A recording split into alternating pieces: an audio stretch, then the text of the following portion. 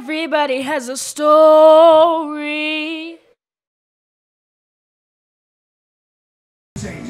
We're sitting in front of the fireplace. We got the window cracked. It's really intimate. It's very romantic. It's very romantic. That's how I do it. That's why they call me Teddy Bear. One of the comics earlier, the host Danielle. Oh, speak. Make sure you speak into it, right? We can hear you. Go ahead. The host Danielle Yeah. said that she had never been with a black guy. Right. And me either. Tonight could be more night. Now it is. Yes. On a podcast only. I don't wife gets no ideas. No, baby. No. Just because I try to put it in your butt don't mean that I want to swing that way. That was just one time. Man, introduce yourself. I'm Mikey Mileos. Yeah. Mikey Mileos. That's right. Man, that sounds like a gangster name. Sounds like you break legs or something, run numbers. Yeah, I don't want to talk about it. Dude, how long you been doing comedy? 7 years. Wow. Okay. What's your favorite comedy experience? I like not dying. It's probably high up on the list. Is that high up on the list?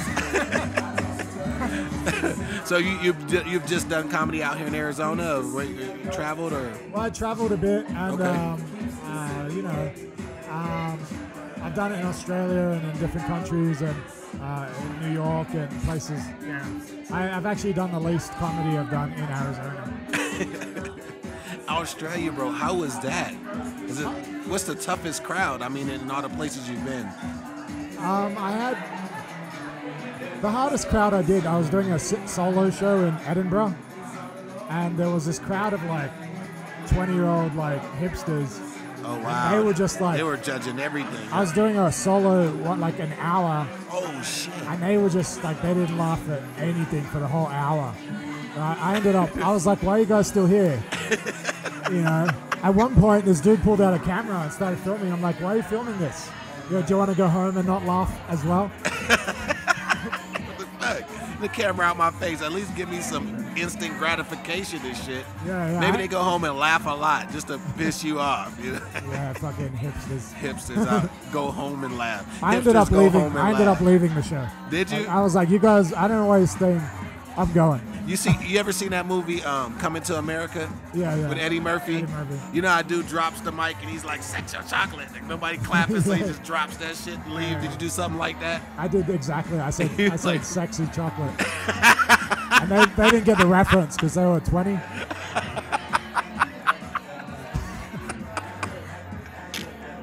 Man, I definitely enjoyed your set though. Thank you, I appreciate that. That's what's up. So you normally do stuff with Mellow B? Yeah, he's really cool. I really like Bobby Mellow B. That's what the B stands for. I hope I'm not giving away industry secrets.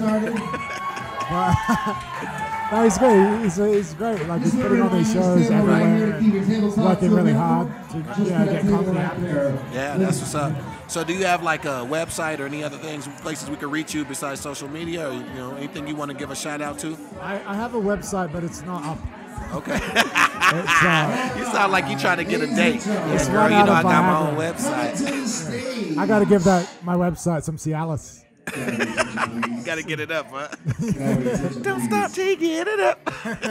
Yeah, pretty much. But I'm on social media. Okay. Facebook, I tweet a lot, and then that goes to Facebook as well. Do you get a lot of people liking your tweets, man? Nobody like what I got to say. At least not enough for me. I get weird shit. Like I'll check Twitter and I'll have like 5 retweets from something I said like 4 months ago.